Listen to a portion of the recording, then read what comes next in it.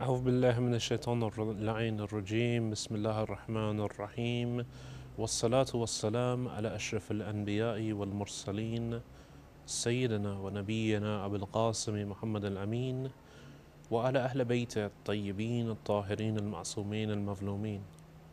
Dear respected viewers, thank you for joining us once more on this, your show, broadcast from the holy city of Karbala, Back to the Basics, in which I, your host, Yahya Seymour, am discussing certain key principles in our dialogue with those who happen to not agree with or not follow the particular religious doctrines that we happen to follow. Of course, there is much to be said about engaging others with disagreements and differences that they have with you. And throughout the past, well, dare I say, since the start of this series, we have attempted to offer a slightly more conducive, respectful method of dialogue and engagement. And we've focused upon the framework of comparing our packages of belief and presuppositions and assumptions about man, life in the universe, our beliefs about various things, as collectively what we could call world views. Now, of course, I have stated that everyone, of course, believes or adopts a certain worldview, even if they claim they don't necessarily do so. Over the past few episodes, we have, of course, tied in the concept of veneration of the Imam alayhi salatu wasalam, that whoever knows his self knows his Lord, and of course veneration of the Holy Prophet sallallahu alayhi wa alih. Whoever knows most about himself knows most about his Lord. Now, of course, there are those who would have issue with these particular narrations, but I have, of course, interpreted them in light of our widely spread, widely transmitted traditions and authentic sayings of the holy Imams. May the peace and blessings of Allah be upon them.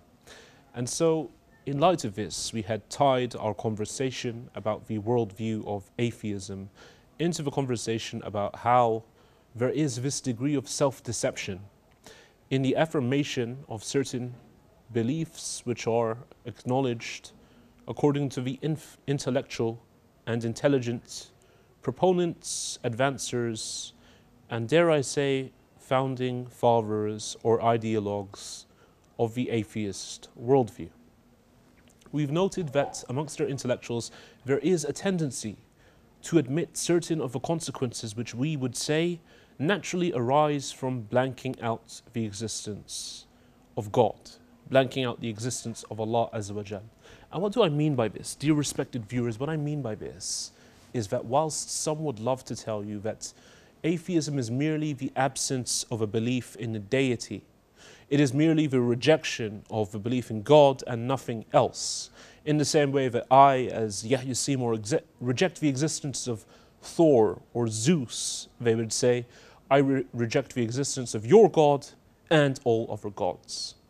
Now, of course, there's a slight difference here, because in reality there is a massive difference between the concept of God that I and the vast majority of monotheistic religions happen to espouse, and, of course, demigods with massive limitations like Zeus and Thor and all the other pre-monotheistic, well, dare I say, animalistic or pantheistic beliefs which once existed within the regionalized cults of the world. That is not to argue that they existed prior to monotheism. This is, of course, something which the Western world, and particularly the school of anthropology of religion, would like to impose upon us, but it's something which we entirely reject.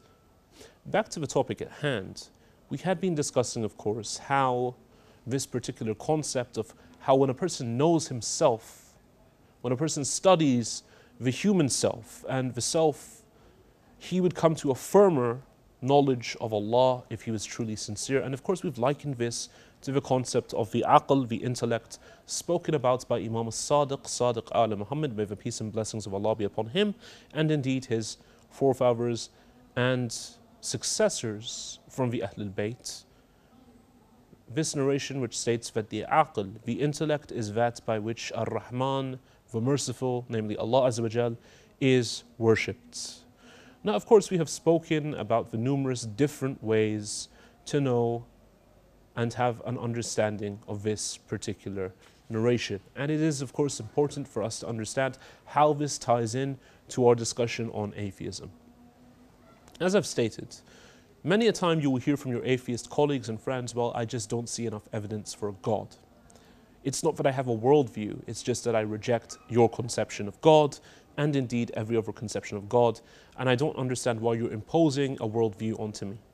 Of course, we've seen that this is the argument of some of the more simplistic thinkers out there. But as for those who are the ideological proponents and giants of the new atheist worldview, and those who really roll and run with the philosophical assumptions and consequences of modern day atheism, we would understand that the situation is quite different. You can't expect to black out the sun and continue to live under its warmth and its radiance. Likewise, we find that the atheist, in doing so, affirms for himself what we have called playing Russian roulette with all 6 bullets loaded, or essentially decapacitating yourself and completely rendering your intellect as useless. Now, of course, there are some who are willing to do this. And I'm not stating by any means that we are more intelligent than them. Rather, these people have very high IQs. Sometimes we really wonder what is going on when we see that they adopt such beliefs. Now, we've already looked at the fact that being an atheist has led such intelligent men as Dr. Alex Rosenberg to reject the concept of thought and essentially say that the concept of a human thinking is essentially a giant illusion, similar to watching a film and assuming that it's real. Now, of course, this is done because in Alex Rosenberg's physicalist, materialist worldview, there is no room for the non-material, non-physical concept known as a thought. And indeed, there's no such room as for things such as free will or morality. And it is, of course, morality that we had moved on to in last night's discussion. We quoted a very renowned atheist and indeed a very important figurehead in the school known as existentialism. His name is Jean-Paul Sartre. Jean-Paul Sartre, he acknowledges that, of course, when it comes to the abandonment or the throwing out, the rejection of the belief in God, there are several consequences. And it's as if he is affirming what the believing proponents of this particular argument have always stated. He states, and I quote, "When we speak of abandonment, a favorite word of Heidegger, Heidegger of course being another German influential proponent of the existentialist school of philosophy, we only mean to say that God does not exist, and it is necessary to draw the consequences of his absence right to the end." I like this. This is a man that's willing to apply qa'idat al-ilzam upon himself. The qa'idah given to us, the rule and principle given to us by our holy imams. He states what?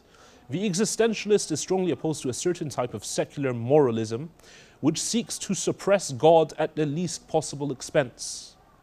What does he mean by that?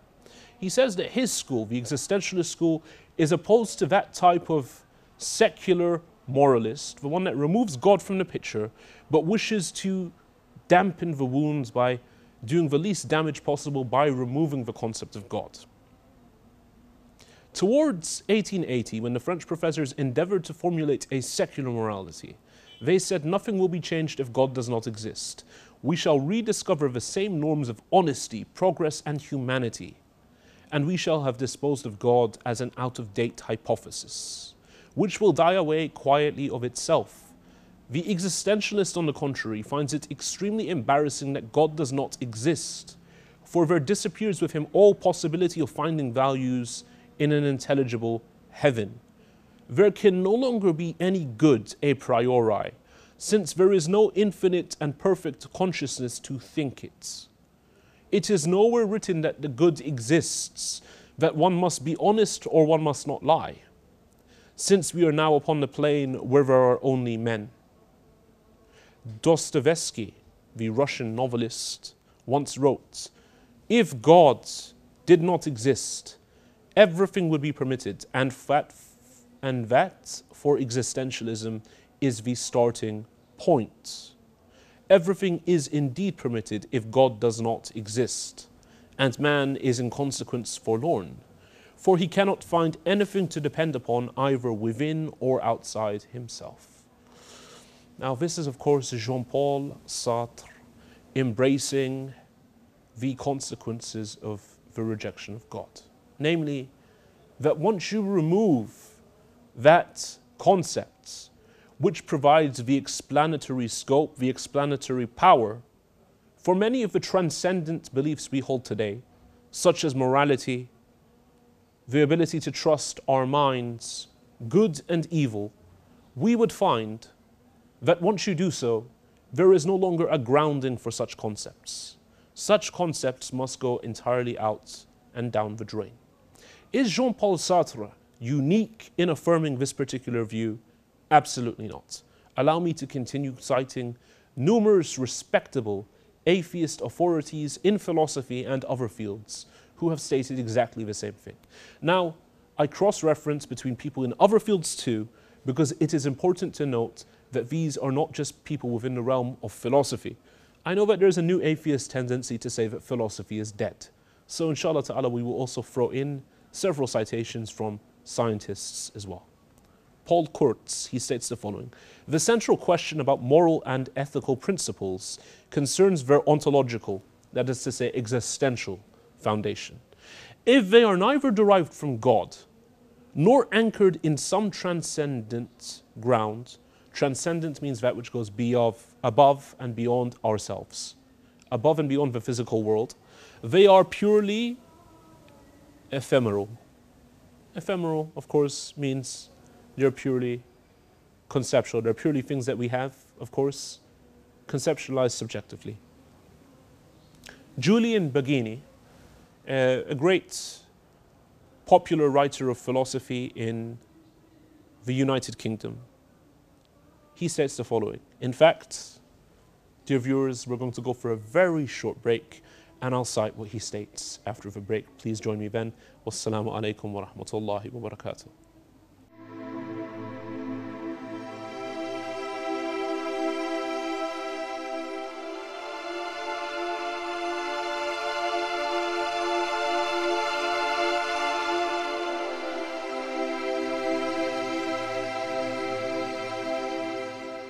Assalamu alaikum, dear viewers. Thank you for joining us after that very short break, and I pray that you're all still awake, inshallah ta'ala, despite the dryness and coarseness of the topic involved. I understand it's very dry and coarse, but for those of you who do understand it, it's a great starting point in dialogue with those who affirm the worldview of atheism. Even if they would deny that it's a worldview, it's still a very interesting conversation to have, and one which you find very, very few solutions or attempted plausible, decent responses to. Julian Baggini, as I was saying in my citations of renowned, non-believing scholars of both philosophy and science, have stated, Julian Baggini, of course, being a philosopher from the UK who is not a believer in God, he states the following: if there is no single moral authority, that is to say, brackets, i.e. no God, we have to, in some sense, create values for ourselves. The quotation goes on to state, and that means that moral claims are not true or false. You may disagree with me, but you cannot say I have made a factual error. That is to say what? In summary of what Julian Baggini has just said, he's stating that if there is no single moral authority, a transcendent one, God, we have to, in some sense, create values for ourselves. So we as a society would have to get together, sit down, negotiate, talk about which things are better for us. And of course, as we'll see in the next few episodes, inshallah ta'ala, there are massive problems with that concept. And that means that moral claims are not true or false. You may disagree with me, but you cannot say I have made a factual error. That's essentially the understanding and reasoning that would be utilized in such a world where there is no transcendent authority. Why? Because at the end of the day, if there is no transcendent, objective, non-subjective standard for morality, and human beings get together and decide in a council to form a council which decides for us which actions are correct and non-correct, at the end of the day, their opinion, it might become legally binding upon me in society. But they certainly can't tell me what to do. Other than telling me that we'll put you in prison, they couldn't in any way, shape or form claim that their opinion was any more valid than anyone else's opinion. Because at the end of the day, it would remain their subjective view. Richard Dawkins, of course no stranger to the modern day world, he states the following: "The universe that we observe has precisely the properties we should expect if there is at bottom no design, no purpose, i.e. no God, no evil, no good, nothing but pitiless indifference." He has stated elsewhere, "It is pretty hard to defend absolutist, that is to say, absolute, black and white, morals on grounds other than religious ones." So Richard Dawkins himself concedes that it's difficult if you're not religious to defend the view of absolutist morals. Why is this? Why is it that with a religion it would be slightly easier? Because a religion holds the concept of a God, and that God, you find within that God the ability to ground ontologically certain moral values which transcend our human minds. So this is interesting in the sense that you will understand quite clearly that those who reject the concept of God have no decent way of firmly grounding moral values. Allow me to break down the argument slightly further in my own words, inshallah ta'ala. What is morality? What are ethics? Ethics are essentially laws. And what are laws? Laws are essentially commands. They're a set of commands and prohibitions. Do and do not do. Commands emulate from a commander. If there's no commander, where does the command come from? Now, if someone wants to tell me that the commander would therefore be the collective intelligence of humanity, that's not objective. It remains subjective because humanity could agree upon something so grotesque that all of us would completely renounce that view. Now, it is interesting in the sense that there are those who today would claim that morality is something which we all need to move towards and that we need to hunt down those who hold backwards religious mindsets. If they want to argue that society judges that which is good and bad, then they have to argue that their view that, for example, transgender or homosexuality is allowed is just as subjective as the view that homosexuality and transgender behavior is bad. Essentially, they're at an equal footing because one is subjectively decided in one part of the world and the other is subjectively decided in another part of the world. And in doing so, they revoke and lose the right to judge others as the moral police of today. Because they're essentially claiming that the world got it all wrong until the modern day era, essentially suggesting once more that the world is prone to subjective morality. And if they wish to argue that, well, we in the West have now come to the conclusion that these things are allowed and we're far more enlightened, well, I'm sure that Nazi Germany once also considered itself fairly enlightened. It considered itself the peak of the noble Aryan race, bringing a light to the rest of the world in terms of a work ethic and in terms of a sustainable education system which would provide a torchlight of guidance for Aryans all over the world to see an example of scientific progression and advancements. But of course, in Nazi Germany, what we saw was what a vast majority of people coming to the conclusion that it was fine to persecute another race on the basis of a false understanding of eugenics, a false understanding of humanity, and that there were superiority and levels of advancement between the races themselves.